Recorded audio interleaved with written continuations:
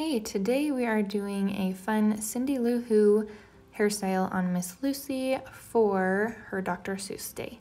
So we're going to be adding in a hairpiece. So I'm taking the crown section and clipping that out of the way. Then I'm also taking about 1/2 inch around the back, clipping that up out of the way so that when I put that hairpiece in, it will be covered at the top. This hairstyle can also be done without the hairpiece if the hair is long enough to braid and curl around the top. Now I'll let that clipped up hair down to cover, and I'm going to be splitting it in half in the back, and I'm going to be adding 2 braids.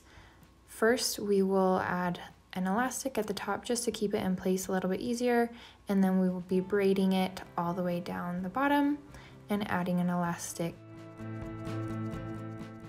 Now that we have the braids, I'm going to be taking that clipped up section, splitting it in half, and taking 2 of these hair donuts, putting bobby pins in the sides just to keep them together, and then I'm going to be bobby pinning it to the base of her hair at the top, pulling all that hair up and around, and then gently smoothing it all the way around and securing it with an elastic at the top.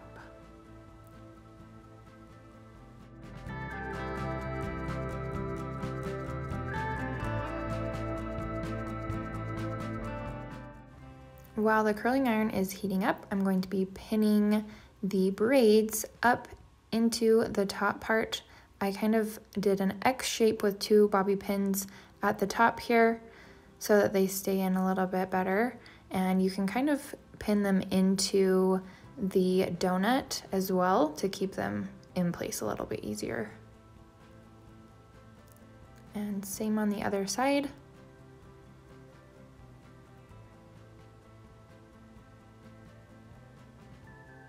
Now using a little hairspray for all those flyaways and a little heat protectant before we curl. Now I'm using about a 3/4 inch barrel for these curls at the top, and I split it into about 4 sections.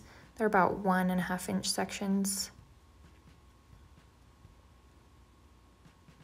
Next, we will be curling the curls around and pinning them to that donut just at the base of the curl so that it kind of stays up on top like Cindy Lou's do.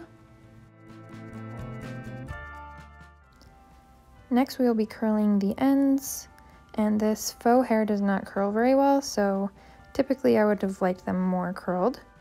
So we will pin a few of them to give that look, and we hope that you like it. Let us know in the comments.